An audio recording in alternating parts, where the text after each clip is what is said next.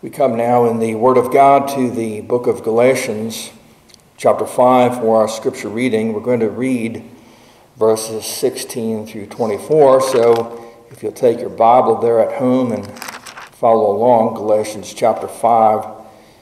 And you'll note as we particularly move into verse 19 and into verse 22 that Paul is setting forth two radically different lifestyles. Frankly, the lifestyle in verses 19 through 21 is most repulsive. The lifestyle in verse 22 and following is very attractive and beautiful. It is the lifestyle of the person who is filled with the Holy Spirit of God. So we are reminded that in this world there are two and only two groups of people. There are believers and unbelievers. There are people who are saved and people who are unsaved. To use Augustine's terminology, there is the city of God and there is the city of man. Paul urges you and me who have the indwelling Holy Spirit within us to learn how to walk in the Spirit, be empowered by the Holy Spirit of God, strengthened by Him under His controlling influence. We do not do that perfectly, but to learn more and more how to do this. So we begin the reading in Galatians 5 and verse 16. I say then, walk in the Spirit, and you shall not fulfill the lust of the flesh. For the flesh lusts against the Spirit, and the Spirit against the flesh, and these are contrary to one another, so that you do not do the things that you wish. But if you are led by the Spirit, you are not under the law. Now the works of the flesh are evident, which are adultery, fornication, uncleanness, lewdness, idolatry, sorcery, hatred, contentions, jealousies, outbursts of wrath, selfish ambitions, dissensions, heresies, envy, murders, drunkenness, revelries, and the like, of which I tell you beforehand, just as I also told you in time past, that those who practice such things will not inherit the kingdom of God. But the fruit of the Spirit is love, joy, peace, long-suffering, kindness, goodness, faithfulness, gentleness, self-control. Against such there is no law. And those who are Christ have crucified the flesh with its passions and desires. There, beginning in verse 22 and into verse 23, you have the fruit of the Holy Spirit. Imagine one tree with a variety of fruits. Put in the singular, the fruit of the Spirit. There is a variety of things that the Holy Spirit produces. Now the question that we want to consider is basically this: can you and I have in our lives the fruit of the Spirit in these difficult times in which we are living? The title is Experiencing Joy in Difficult Times, but it's really a broader question than that. Can we really experience and manifest those varieties of things that Paul lists, 9 things there in verses 22 and 23? Love, joy, peace, long-suffering, kindness, goodness, faithfulness, gentleness, self-control. Can we indeed manifest those things at this time? But with a bit of a narrow focus upon the issue of joy, but also the issue of peace. The second thing he lists there in his list, joy. Third thing he lists is peace. Can we have comfort? We are going to experience a range of emotions in these difficult times. No one is perfect. And there is not anything necessarily wrong with many of these emotions. It simply means to be human. We see this in David, the great man of God, the king of Israel, in the Psalms. And there is a biblical realism here. When you read the Psalms, it's not all joy. That's for sure. David is experiencing at times sadness, at other times thanksgiving. At times he experiences fear, at times depression, confusion, discouragement, anguish, grief, at other times happiness and joy. We are going to experience a range of emotions at this time of worldwide suffering. Jesus had a range of emotions in his humanity. Jesus wept at the death of Lazarus. And when Stephen was martyred, we read in Acts 8:2, devout men carried Stephen to his burial and made great lamentation over him. There's nothing wrong with great lamentation. Read the book of Lamentations, inspired by the Holy Spirit, written by the prophet Jeremiah, when Jerusalem was leveled to the ground. It really was not a time of joy. It was a time of great lamentation, and Jeremiah expresses his grief. So there will be a range of emotions, a range of feelings. But can we, in the midst of all of this range, have these moments and times of peace and joy and comfort from God? You note there the outline. Point number one, that joy is not absolutely dependent on our circumstances. Circumstances certainly help to bring about joy. Isaiah 65:18, God says, be glad and rejoice forever in what I create. God is going to create a new heaven and new earth, and we will be rejoicing in the circumstances. Circumstances do contribute to joy. But joy is not absolutely dependent on circumstances. That's the point. Let's turn in our Bibles to the book of James, familiar text for all of us, the book of James, chapter 1. Here is the leader of the church in Jerusalem, James. And he begins, as he's writing to believers, he's writing actually to Jews. James chapter 1, verse 1, to the 12 tribes which are scattered abroad. And note what he says to these Jewish believers. Verse 2, and this is an interesting word, hegeomai in the Greek, has the idea of weighing the facts of the case when we fall into trials and difficulties. He says, think about this. Weigh the facts that trials produce moral beauty. And he says, my brethren, count it. Weigh the facts. Hegeomai, weigh the facts.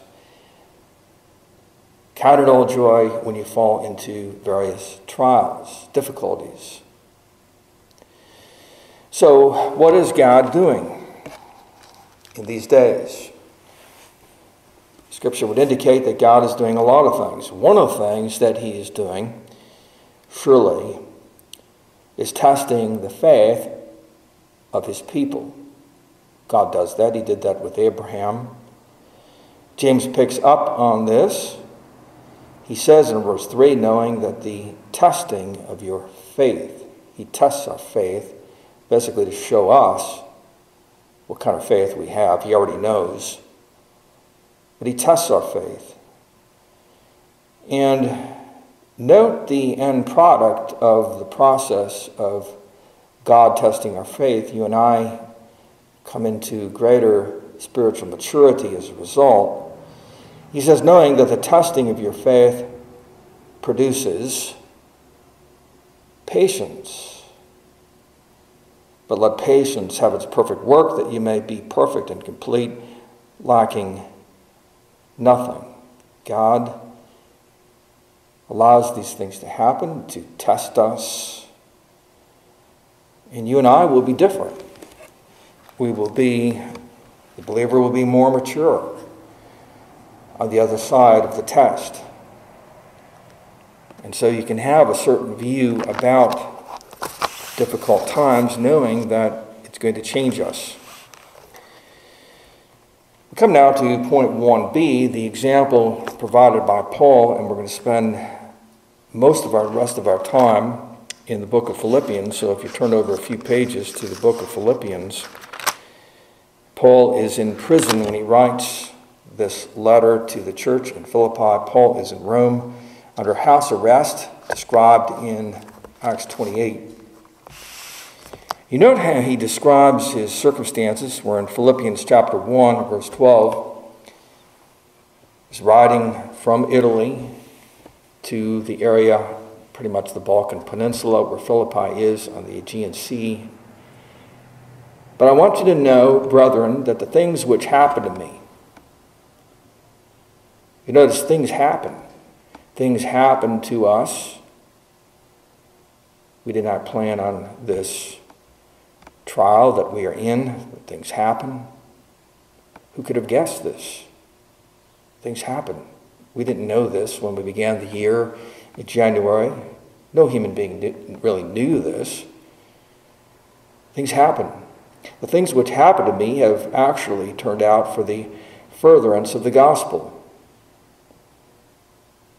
Surprising thing. Here you have a preacher who is incarcerated. He can't get out. He can't really preach. He is teaching, though, under house arrest. But who would have thought that all of this would result in the furtherance of the gospel?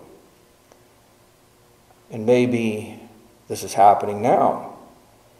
The gospel is being furthered, even though churches are not meeting, and yet it could well be that the gospel is spreading even more.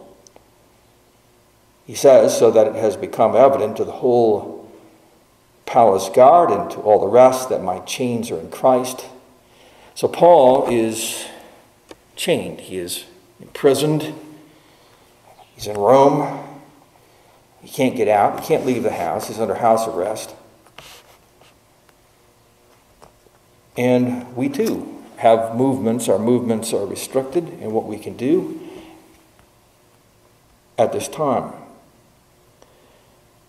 You note how Paul is reacting to all of this. We see this in verse 18. At the end of the verse, he says, "In this I rejoice. In this I rejoice." Our joy is not totally dependent on our circumstances. Our peace is not totally dependent on our circumstances. So we move to point number 2. We must remember that the possession of joy does not exclude real sorrow. Paul had real sorrow, Romans 9:2. He said, I have great sorrow and continual grief in my heart. He had sorrow, he had grief, because his people, the Jews, were not saved by and large. They had rejected the Messiah as a nation. So even as he says here in Philippians 1, verse 18, I am rejoicing, that did not nullify the fact that at the same time in his soul, He had sorrow. You can have a couple of emotions at the same time. You can have a range of emotions. We are complex. We are not simple.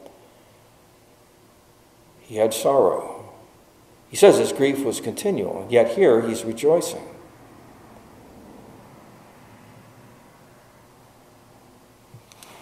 Jesus was the same way. Jesus is called the man of sorrows in Isaiah 53:3, and yet in John 15:11 he speaks about his joy. He had sorrow because he had to live among us, sinful people. There was sorrow, there was suffering, but he had joy as well. Keep in mind, too, that saved people mourn because of sin. Yes, we have joy, but we also mourn. We do mourn. Jesus referred to this, Matthew 5:4, blessed are those who mourn. His disciples mourn, and yet we're blessed. Blessed are those who mourn, for they shall be comforted.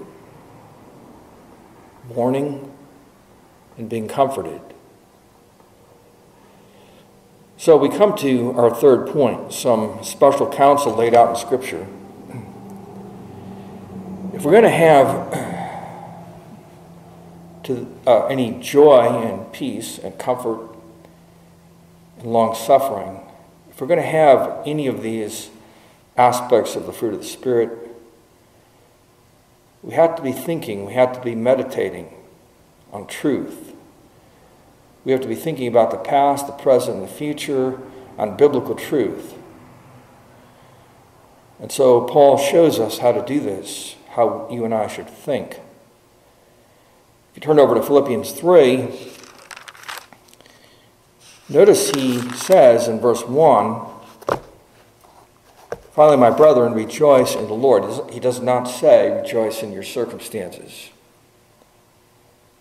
Rejoice in the Lord as you are united to Christ. That is the central truth of the believer. We are in union with Christ. We are in Christ. We are in the Lord. If you turn back a few pages to the book of Ephesians, Paul writes about this.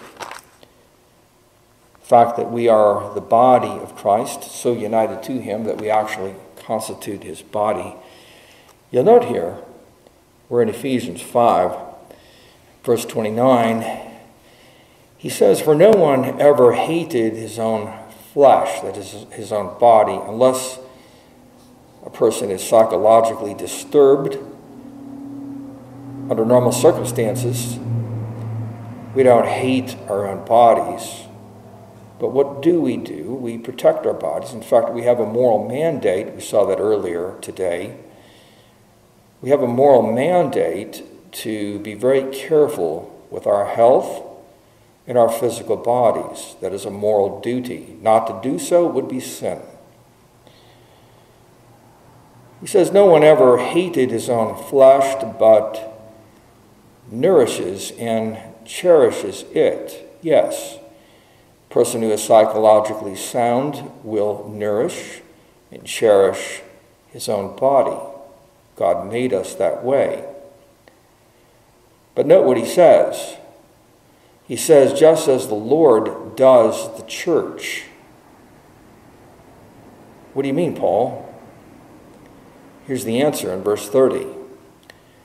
We are members of his body, of his flesh, and of his bones. We are the body of Christ. Jesus loves us. Why? We're members of his body. You say, I don't understand that. Well, no one fully does, but it is true. He says in verse 32, this is a great mystery. You're not going to fully understand that. You have to accept it by faith.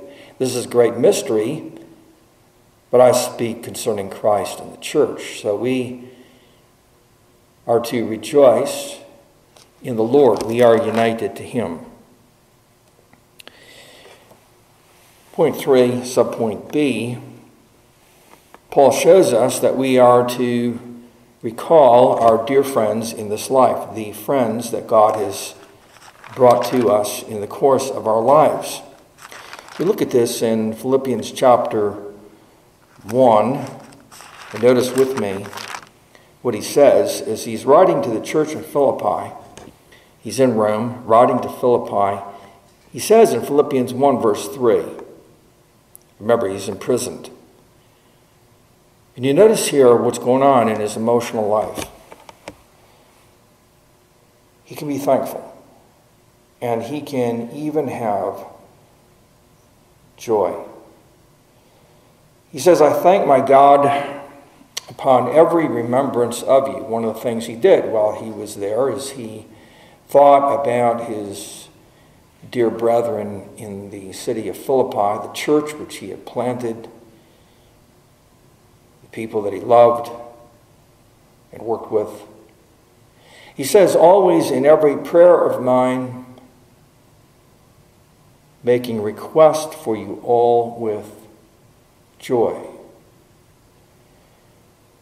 So you and I can think of people who have blessed us through the years, through the decades. And when we think of them, we have joy. He has joy. He says, verse 5, for your fellowship in the gospel from the first day until now. Jesus actually promises joy to us on the basis of the friends that we have when we become a follower of Jesus Christ. We see this in the Gospel of Mark, chapter 10. The demand of Jesus is that we must follow him. And Peter reflects on that in Mark chapter 10, verse 28. We read, then Peter began to say to him, see, we have left all and followed you. They actually literally left everything. And Jesus makes this remarkable statement. Verse 29, so Jesus answered and said, assuredly I say to you, there is no one who has left house or brothers or sisters or father or mother or wife or children or lands for my sake and the gospel's. Now notice this. On the one hand, there's leaving, but on the other hand, there's receiving. And it's receiving now, in this life and in the life to come. He says in verse 30, who shall not receive 100-fold now in this time, houses and brothers and sisters and mothers and children and lands with persecutions. We're not in heaven yet. He's a realist. And in the age to come, eternal life.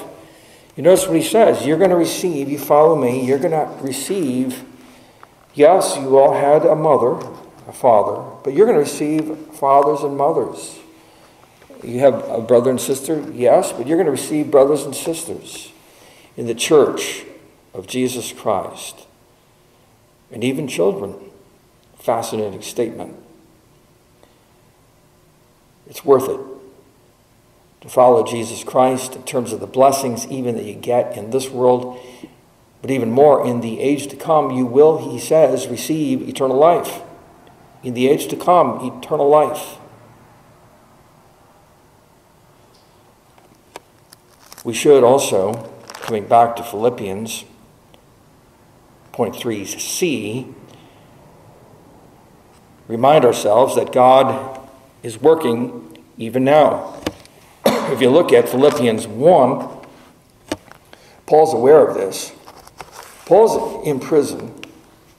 He can't get out. He's locked down. And yet things are happening in the first century. And likewise, today, things are happening. The gospel is going out. You can't chain the gospel. We need to remind ourselves that God is working. Okay, so we're not meeting in public on the Lord's Day, which generally speaking is what the Lord wants. But we have a moral obligation to protect our life and the life of our brethren, and therefore we meet in a different way in a virtual worship service. This is God's moral principle, Do not be reckless. We must do this. And that the gospel is not chained. God is working. Notice Philippians 1 verse 18. What then? Only that in every way, whether in pretense or in truth, Christ is preached. It doesn't even matter what the motives of some men are. They could be bad motives, ill motives. But still, the same thing is happening. Christ is being preached. And notice Paul makes a decision. He says, and in this I rejoice, yes, and will rejoice. He's basically like James. James says, determine. Determine what your response is going to be as you think it through. Determine what your response is going to be. That's what Paul's doing. He says, as he's there in prison, I will rejoice. Another thing that we should do as we come to 3D, think about what God has done in the past. You'll notice in your Bible, Philippians 1 and verse 6. This is a very comforting work in light of the Word of God, very comforting in light of the devil and his accusations that you're not going to persevere, I'm going to take you down. No, he's not going to take his people down. It's not going to happen. Philippians 1 verse 6. Notice Paul's statement. See, this is why you can't lose your salvation. That's the problem with Arminian theology, the idea that you can lose your salvation. Big problem. False theology. This one text would overthrow the Arminian system at that point.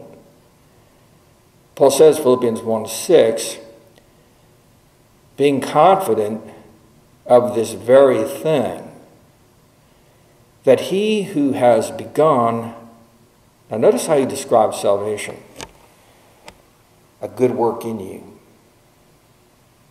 That's what God does in salvation. God begins a good work in the past for many of us. He began the good work. We may not exactly remember when he began the good work. Some of us may, some of us may not.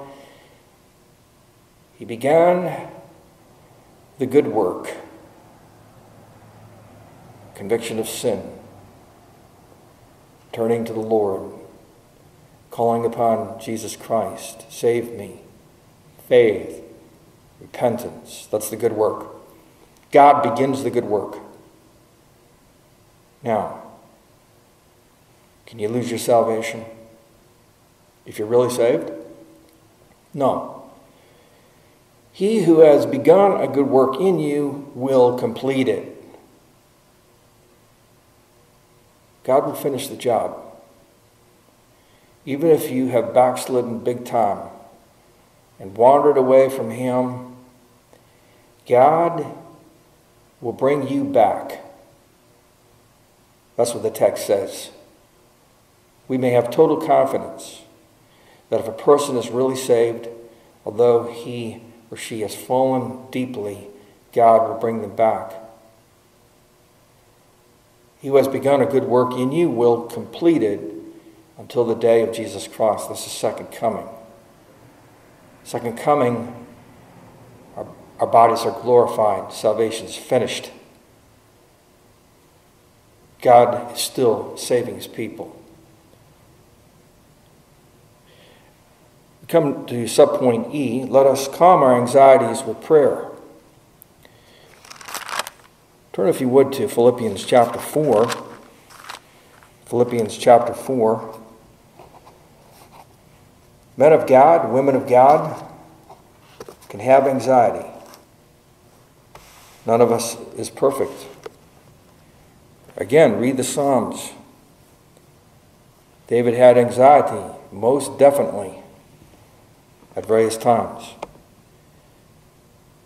What should we do?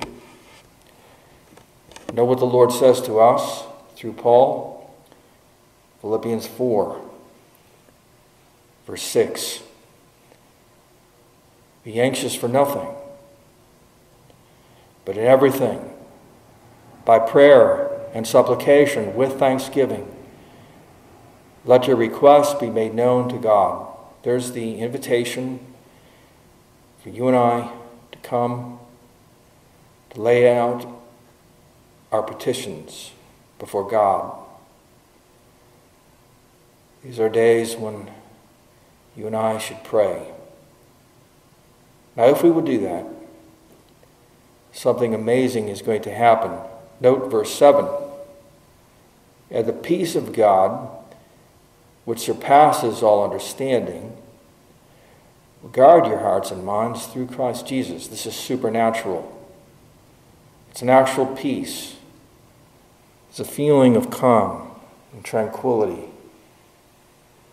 that comes upon us from God. It surpasses all understanding, but we have to pray.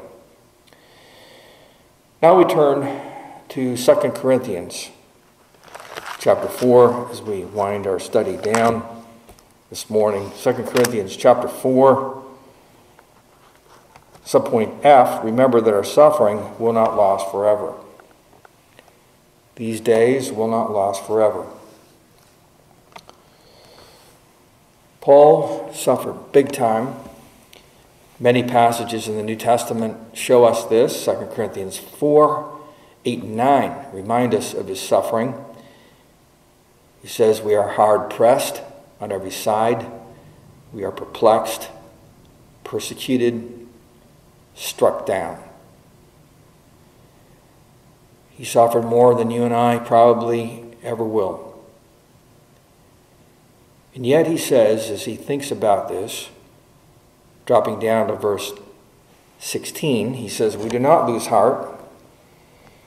Even though our outward man is perishing, yet the inward man is being renewed day by day. It's one of the things that God does. We all know that we are weakening physically over the years.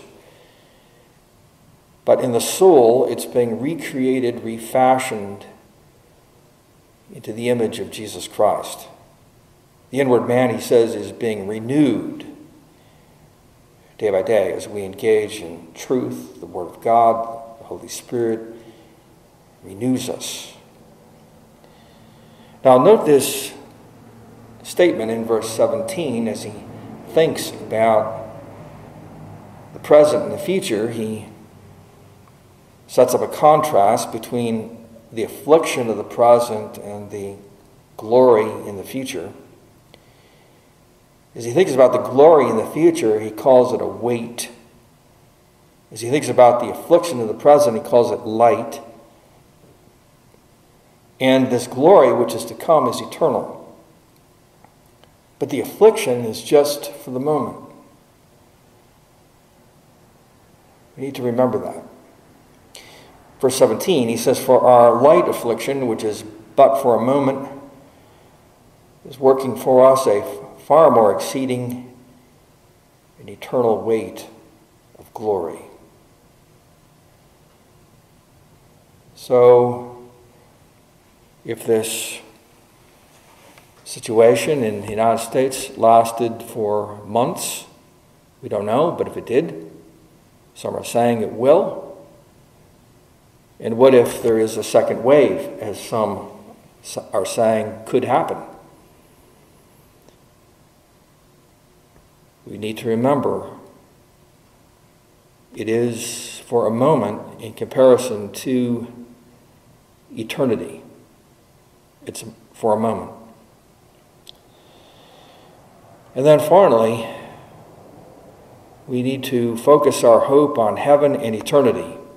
That's what Paul is doing here in this passage as we move down to verse 18. He says, while we do not look at the things which are seen, that was not the real focus of his life, the present structures of reality, things that we can see. What do we look at? He says, but at the things which are not seen. And why would he do that? He says, "For the things which are seen are temporary, but the things which are not seen are eternal." This is very similar to Hebrews chapter 11. The writer says that Abraham, Isaac, and Jacob lived in tents in a foreign country. He says they were waiting for the city which has foundations, whose builder and maker is God. It says they confessed that they were strangers and pilgrims on the earth. He says they desired a better, that is, a heavenly country. Paul in Philippians 3:20 talks about our citizenship, our true commonwealth. Politema is the word he uses. Our true commonwealth is in heaven, from which we also eagerly wait for the Savior, the Lord Jesus Christ. So may we, as the Scripture would say, put all of our trust in him, who is willing to save all who will call upon him.